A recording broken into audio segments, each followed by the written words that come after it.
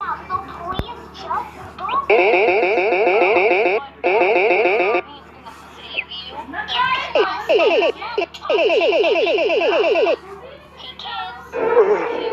He's just standing there, menacingly!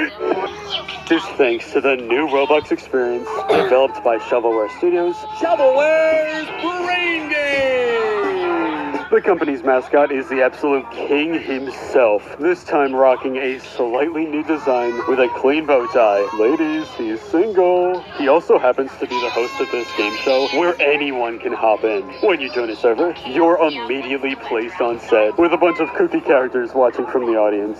After your brain is ready, the show begins with the hero of the day.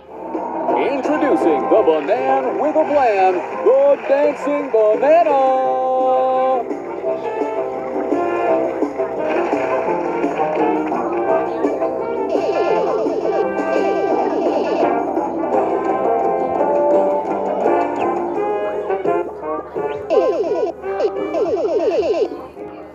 While he just did a simple dance, here he has an entire personality and even expressive animations to go along with that. Now the concept of Shovelware's Brain Game is relatively simple. You're answering trivia questions and competing against strangers. Throughout each round, there are also a few interruptions that spice things up. For example, as a nod to another vintage internet legend, Annoying Orange is here.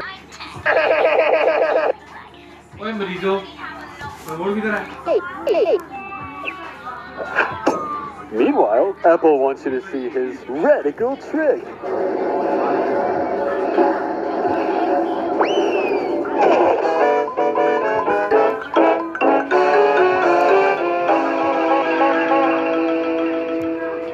There's even this part where you cut to a playable Donkey Kong minigame. I have no idea why. The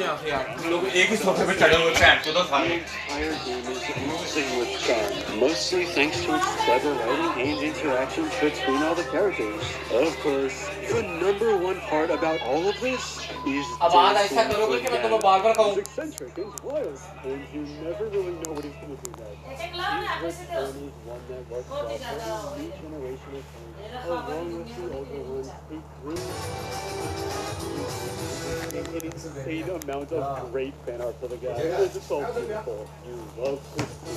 But what you don't love to see are some people only recognizing him from Roblox and not the original peanut butter jelly time song. No, stop making me feel old.